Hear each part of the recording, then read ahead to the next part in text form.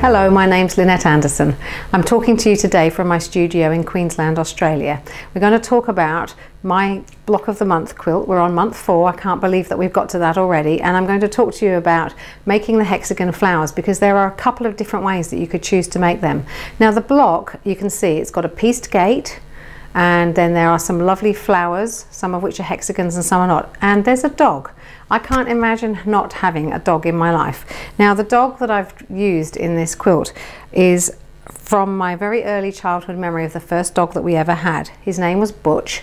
He came to us as a bit of a surprise animal to our home, in that my dad bought my mum a very old Mini. He bought it from a farmer. It had been sitting in a field, and the problem was when he got there that there was a dog that lived in the car, and the farmer said, you can have the car if the dog comes with you.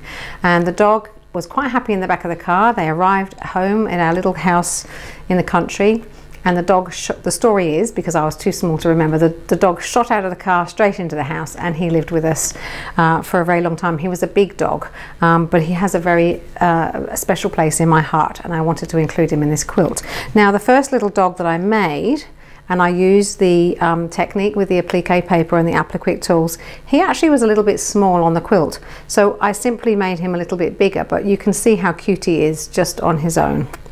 What I'm going to talk to you about today is making the hexagons, and the fact that there are 2 different ways that you could make those hexagon flowers.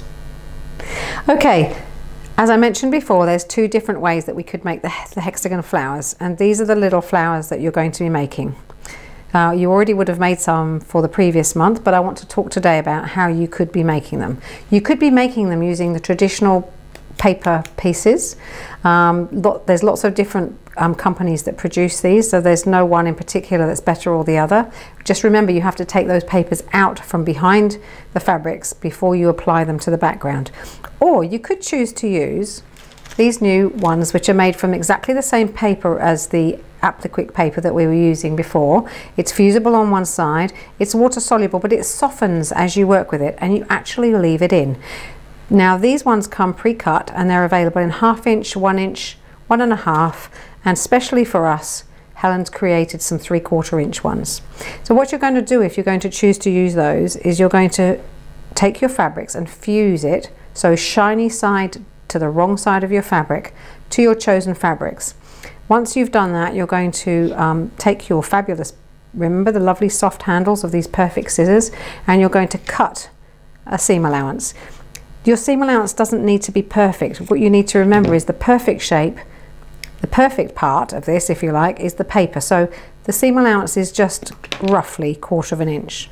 We're then going to take a fabric glue pen, and we're just going to, you can either do this with your fingers or with your applique tools, turn those edges over exactly the same way as you would if you were doing it with the papers. Just keep working in, I work in a clockwise direction, but if you work in anti-clockwise, I really don't think that that's going to matter. So I'm applying the glue to the paper, and I'm being fairly generous with it. I want that fabric to stick in place. And here we are on our last one, and that hexagon is now all ready to be stitched to its little friend. So let's do another one just quickly, and then I can show you how we're going to stitch them together. So I'm just glue, fold.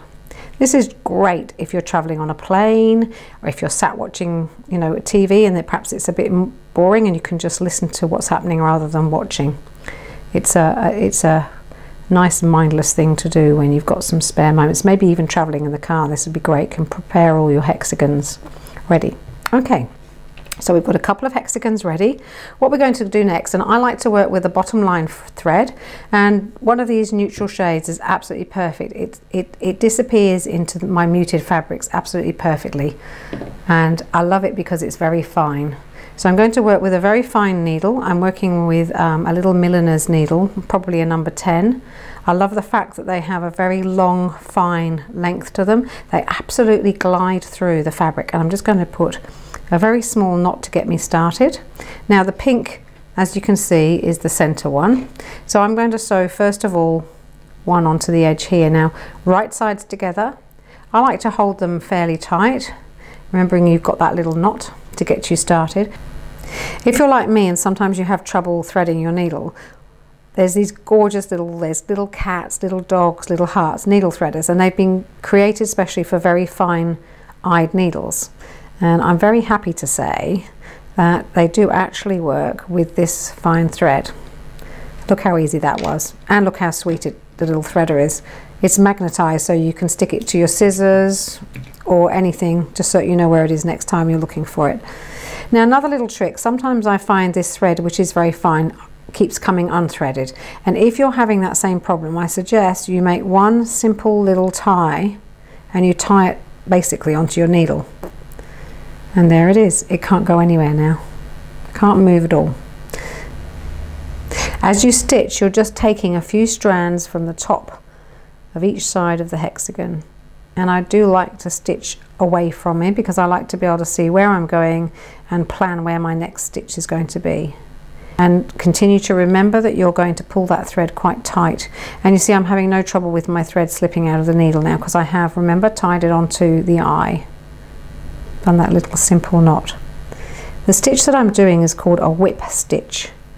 There's lots of different places you can use it for, but it's absolutely the perfect stitch for hexagon. So I'm going to stitch right to the corner of this hexagon, making sure that my corners line up nicely, and then I'll show you what I'm going to do next. So let's get those last few stitches in place, and then you're going to simply open it out, fold this hexagon in half, which is actually the one, there's your center one, the pink one, the pale blue, so that was the first one we joined. We're going to fold it gently in half, line up the two pieces so that you've got the straight edges together, making sure that they're fairly level here, because that will ensure that it's a nice good fit. And then you can carry on stitching. Carry on with that whip stitch, just catching the top threads as you go. Here's the one that I finished, and here it is. It's got the fusible paper is going to stay inside, and as you can see, it's already soft and lovely. So by the time I've stitched it in place using a blind hem stitch and the same, whoopsie, the same thread again, it'll really be soft and nice. So it's water soluble. It does have a paper content, so it can't disappear completely. It is going to disintegrate, but with all the things that I've used it on, I haven't actually had any problems, so don't worry about that. Thanks for joining me today. It's been lovely, and I'll look forward to seeing you next month.